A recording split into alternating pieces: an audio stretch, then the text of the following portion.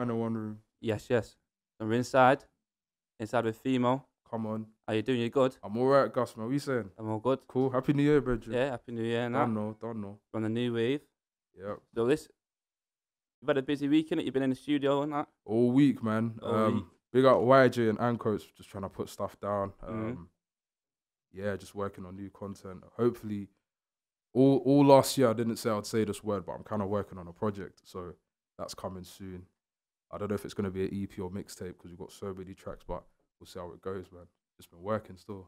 Yeah, bro. Yeah. YJ on the production of the tunes? On the buttons, just on the buttons, bro. Beats Beats from different producers. One person in particular, KSM Beats. Yeah. Shout out Kofi, my guy. And a guy called Irfan Beats. He's from Czech Republic. Them Europeans know how to make beats, bro. So come in with it. Yeah, coming with it, man. 100%. We'll have to look forward to that. Yeah, 100%. Right, so you released a tune the other day called Horrid. Yes, out now on my SoundCloud. Horrid, produced by KSM Beats as well. Released that a couple of days ago. Just had a few words to get off my chest, man. About the scene, about me, about music, about certain artists, and yeah, bro. Just keeping it real. You know what I mean? Yeah, bro. Is that available to cop or you just got it on SoundCloud? No, just on SoundCloud, bro. Yeah, I'm not really trying to sell my music now because I know people's circumstances and yeah, I just want people to enjoy. Have you put it on the free download? Is it just up there to stream? Just up there to stream, just for streaming, bro. Yeah, just for yeah. streaming straight up. I can send people an email copy if they want to download it as well. Yeah. But it's just there for streaming. So everyone, if you want the tune, shout Feeemo, innit? Yeah, 100%. We say no, Gus, man. How are you? Yeah, I'm all good, mate. I'm all good. Yeah. So we got your new project coming up, as you were saying. Can you drop any names inside? Is it just going to be a pure? No, it's not even a project coming out. I'm working on a project right now. Yeah, so I'm just trying to get music from now together and some stuff that I recorded last year. Some good features. A couple of artists from Birmingham, one from London, and obviously many artists as well. But most of them are just going to be me on there. You know what I'm saying? But yeah, just working on it. I'm not going to talk too much, car. I don't want to make promises I can't keep. Get me? Yeah, it's one of them, innit? It's one of them, blood. As well, I saw as well, and on the 1st of Jan, you released that Petrol Bombing remix, innit? Bro, man done his homework. Okay. Yeah. I've done my homework, innit? So obviously, I was just going to ask, like, because the original tune came out, like, a year and a half ago, bro. Something like that. So when you made, like, did you already, like, know that you were going to make a remix, or that just happen naturally? That just happened naturally. Bro, basically, that was a tune for me and H. When we released that, we had no expectations for that vid or the tune itself. Yeah. So when we released that, it was like, yeah, cool, collab, my brethren, whatever. And then got to a certain amount of views. And you know how people put out tunes when it gets a good reception, they think, let me do a remix. I just jumped on the bandwagon, bro, and just hollered a few artists. And those are the people that got back to me. You know what I'm saying? Yeah. But was there some people that he shouted that didn't come through? Yeah, there was a couple of artists that I shouted that did not want to do it. And I was like, right, whatever. You know, you can't get everyone that you want. So the people who got back to me, they're the brothers that I put on the tune. And it's funny, car, I didn't have no limit to how many people were going to be on the tune. They were just all the people that got back to me. And I messaged like 20 artists. And they're all of the guys that got back to me. You know what I'm saying? So, you got some big names in there still, though. Yeah, 100%. Shout out Bomber B especially, man. Even though it was meant to be like a Manny tune, you know what I'm saying? He just jumped on it, bro. So big up him. Yeah. As well, like you've made quite a few tunes with H, and apart from that, it's like, have you got anything planned with him this year? Or? H this year. H is focused on himself this year, and so am I. He's still my bridge, and we talk daily, and I've got nothing but love for him. But I think he's found like his kind of lane, and he's doing his thing. And I'm doing the same thing as well. But he'll always be my brother. And if he wants to work and we get something cracking, then we'll get something cracking. You know what I mean? Yeah, man. You did the Risky Roads, which one of the big things. Risky Roads. Yeah, you did that 0161 Cypher, didn't you? Oh, the Cypher. Yeah. Man did the homework, man. yeah, fam. Big up Lee, man. Lee, big up Matt. Check the whole team. Zesty, Micah, all them, man. Yeah, bro. Basically, Risky Roads sent them a message on Instagram or Twitter or something, saying, we're doing like an international cypher thing. And they did one in like fucking China, America, whatever you want to call it, in the UK, and they hit up us. And then Lee dropped me a text saying, yeah, fam, like, we're trying to get many artists together to do a cypher, come through. Bruv, you don't even want to know how many takes it took to get that right, bruv. It was like 7 different takes, bruv. It was mad. And then I got vexed because I had to go home because it was late, innit? Man's got curfew with my mum and that, so it's peak. So, yeah, I was like, fuck this, you man are taking too long. I'm just going to set it off, and that's why you see me first on the vid, you know what I'm saying? I wasn't meant to be first, but I just wanted to set pace. And after I did that, everyone else started coming hard. Started going hard. Yeah, everyone started going ham. Was anyone in the video? Is anyone who wasn't in the video which you would like to have had in the like representing Manny, or do you think everyone there was? I can't remember who was there, bro. You so much going on. P1 Caps, Rags. Yep. There's a few other names still. K Rico. Who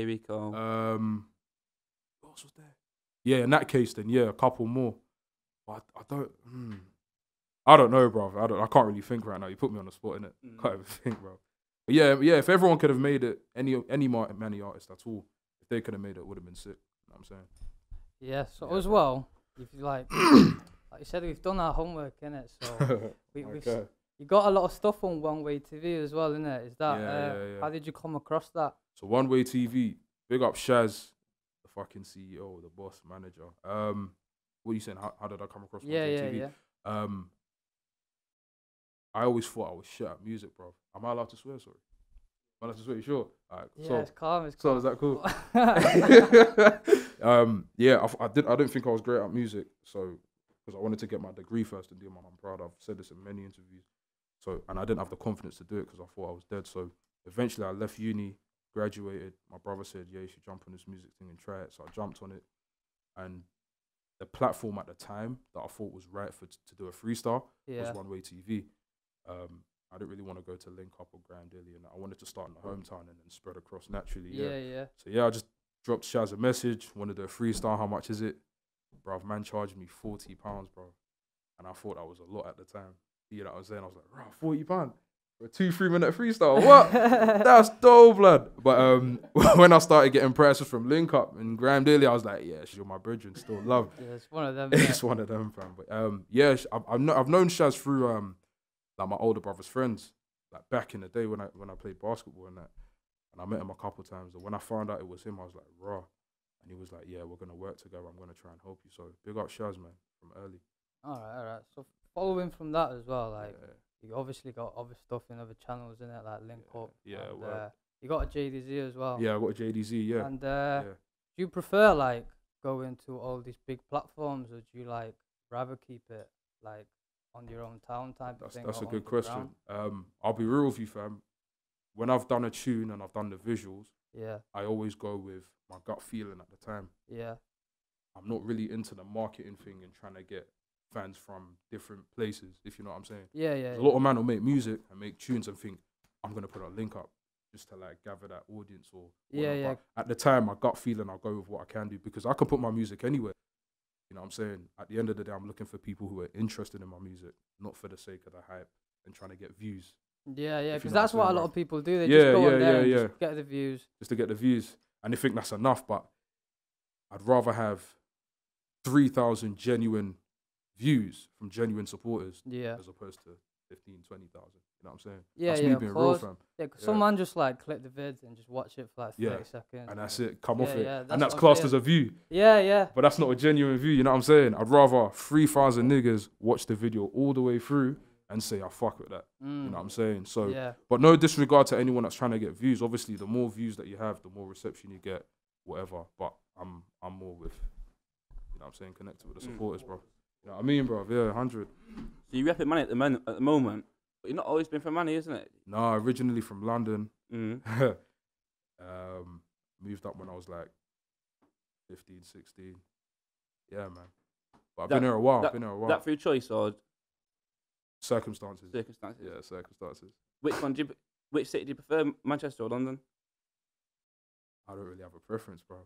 I don't really have a preference. Now London's home, but Manny, I love Manchester, man. I got love for Manchester. It's a love-hate relationship with Manchester. Yeah, I got to be real, man. It's a love-hate relationship, man. But yeah, Manchester all day. Do you prefer working with artists from Manchester rather than London, or is it? I prefer working with any artist who wants to work. And provides that same vibe and energy. I don't really like forcing tunes. If it's a thing where we can work and we produce something good in the studio, then yeah. So I don't really have a preference, bro. Yeah, You know yeah. what I'm saying? Yeah, man. Yeah. So we're gonna get onto a different topic, innit? We're gonna get onto Graham's side from last year. Grammar Obviously, side. obviously Manchester won. Oh, the Red Bull. The Red Bull thing. Yeah. yeah. Oh, big. Racking your brains there. Yeah, man. Big up XP. Going fucking Rago, man. Yeah. Big. Did you watch any of the series? You know what? I didn't really catch it because I was so focused on work. Obviously, I got a son. He's 7 months now. I'm looking after him over the Christmas period and whatnot. So when all of that was going on, I was just catching it on Instagram and social media. Yeah. I saw the votes. There was a point where I saw Manny losing in votes, and I was like, "Fuck, Manny gonna lose." And then I saw Manny won. I was like, "Rah, mad thing. All right, cool." Coming for it, bruv. Yeah, but they did well. From what I saw, I could see they did well. Mm. XP, I've never met the guy. I never knew who he was. Never heard of him. He's sick, bro. Shells down, Yeah, when it comes to clashing, that guy knows what he's doing, bro. Yeah, you know, he's funny guy, you know. And his accent as well tops it up. It's mad for him. He's hard. Yeah, XP's hard. He knows how to clash. And then he put up a vid, because I pre'd his Instagram, put up a vid of him clashing someone back in like 09 or something. Yeah. And he just... Remember it was a black guy. Clash. Yeah. Bare funny. And the whole, like, there were people outside of cages and people inside, like, the clash.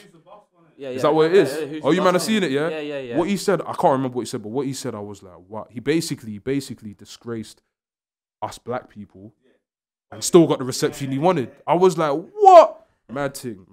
Yeah, he's sick. Shout out XP, man. So, is there any people from any artists in Manchester you would like to work with this year, or are you still? I just work with anyone. Work with anyone. Yeah, man. Like, yeah. You probably won't heard it. You probably wouldn't have heard this track or probably see it. But there's a kid, I think he's called Mo from Manny, and he's 16, bro. And I've done a track with him. I literally put a 32 bar on the track, and no one else wanted to work with him. He's like, I'm trying to get my music out there, and I did a track with him, bro. Not because of preference, but what to work. Yeah. You know what I'm saying? He sent me the beat. I thought it was sick. He put out a sick hook as well, and I was like, I'll spit a 32 for you. You know what I mean? So I'll work with anyone, bro. As long as it's good content and it's genuine energy, then I'm down. Yeah, man. Yeah. We're a bit pressed for time, innit? So shit. Get on. Yeah, go ahead. Yeah, we're gonna get into the semi-new segment of the series, innit? Yeah. Man said, it is new. New wave. Yeah. Come on.